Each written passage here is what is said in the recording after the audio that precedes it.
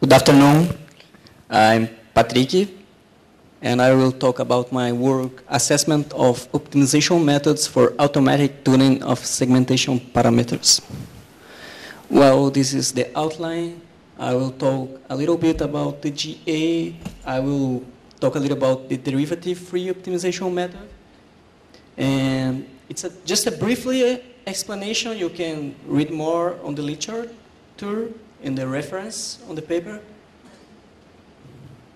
Well, what's the problem? For good classification accuracy, we need some parameters to be tuned, but the problem is that the relation of the input parameters and the segmentation outcome are not clear.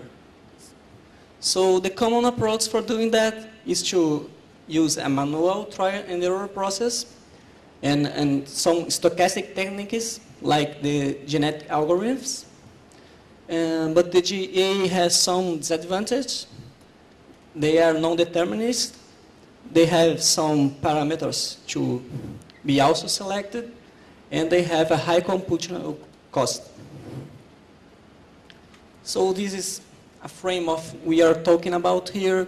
We have some initial parameters, and together with an input image, we'll try to segment the image, and then with the result of the segmentation, we compare with some reference, the desired outcome, and we can apply some object function so as to give a numerical value of how good the segmentation was, and then the optimization process try to give some new parameters to get the segmentation better. So the object here is to assess derivative-free optimization methods for the automatic adaptation of the segmentation parameters. And we will analyze the accuracy and the computational cost. The methods we used here were the generalized pattern search, the mesh adaptative direct search, and the nether-mid, and we used the genetic algorithm as benchmark. The GA are stochastic methods, and they work like the natural selection. The worst individuals are discarded, the fittest ones will generate new ones, and it will use some genetic operators like crossover and mutation. The derivative-free optimization methods do not require any knowledge about derivatives of the function, neither the estimates for these derivatives. And they are also good for the object function that when it's unknown, like black box functions, when the object function is not smooth, and when it's possible to obtain their derivatives. So these methods involve some moving into the parameter space, the directional direct search moving in some directions, like finds neighbor points, and the simplicial direct search moving using a simplex. So how does the directional direct search work? Starting from iteration, the goal is to find a new point where the object function will decrease. So it looks the pattern in some given directions and at a certain distance that's called step size. If a better function value is found, then the step size can remain or it will be increased, otherwise it's contracted. Here, a small example to be better understanding. For instance, we will move on the north, south, east, and west on the parameter space, and the first point that makes the object function to decrease, it will be selected for next step. So here we'll walk on north at the step size, and we'll try going on the directions. And if we find a better value, we will move to the next step. So we can walk around, and when no point is found, then we'll decrease the step size and keep on going. So we worked with the GPS and AMDS as the directional direct search methods. And the main difference about them is the local exploration of the space of variables and the number of directions. The simplicial direct search is a little bit different. The main idea is to build a non-degenerate simplex and use it to conduct the search. So the Neldermid is the most popular simplicial direct search method, and it works with the vertice. Each vertice is a set of parameters of the simplex, and they are evaluated using the objective function. So the worst vertex must be replaced, and a new point will be found to approximate the solution using some operations.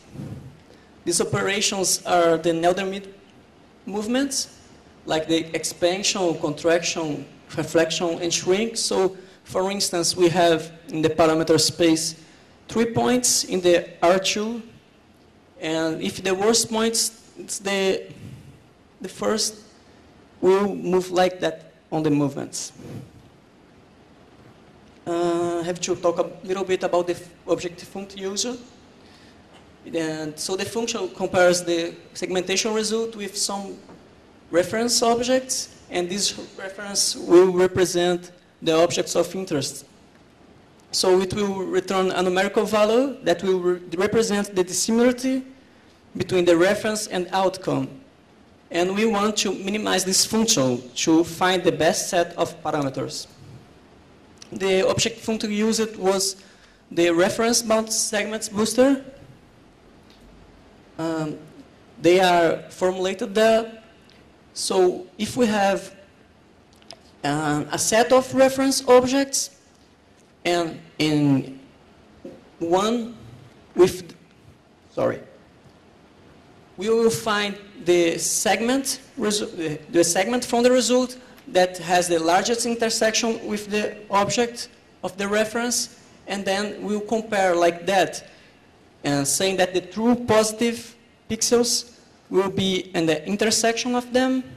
The false negatives will be the pixels that belong to the reference but not belong to the segment, and the false positives are the pixels that belong to the segment and not to the reference. And the function is the average of all reference objects. So we analyzed the number of executions and the dissimilarity value reached for each method of optimization.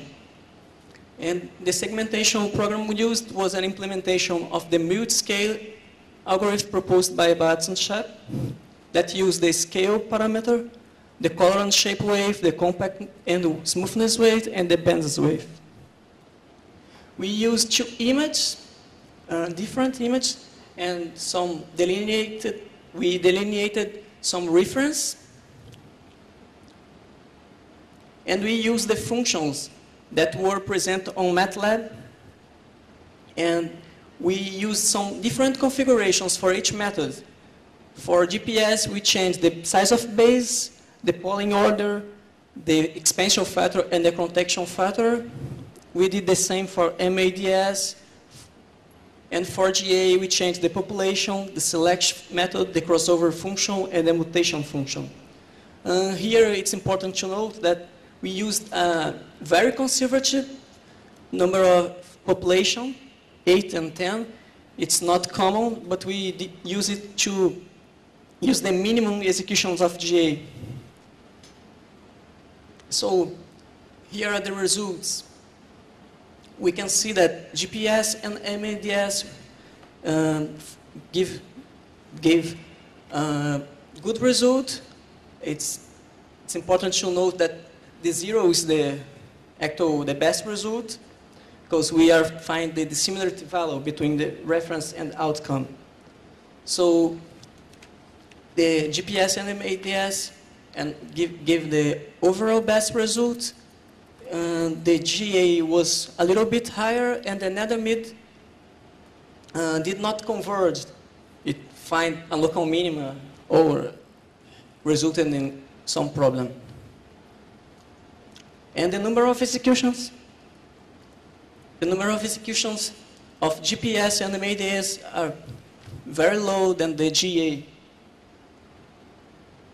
For IM2, the same occurred. GPAs and MADS presented better results than GA, and nether-mid did not converge again.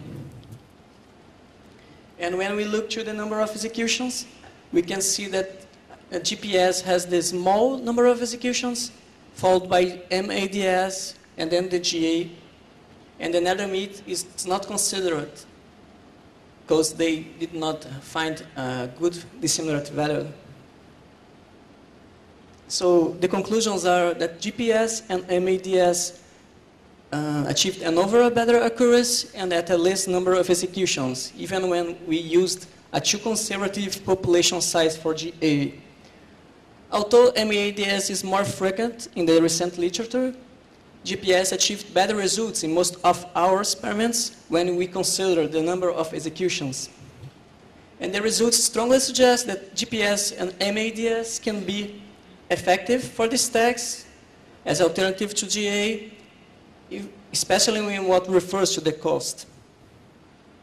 When we analyze the dissimilarity values, we can see that the best absolute values as well as the best average value were obtained by the MADS, but the difference is relatively small when comparing with GPS.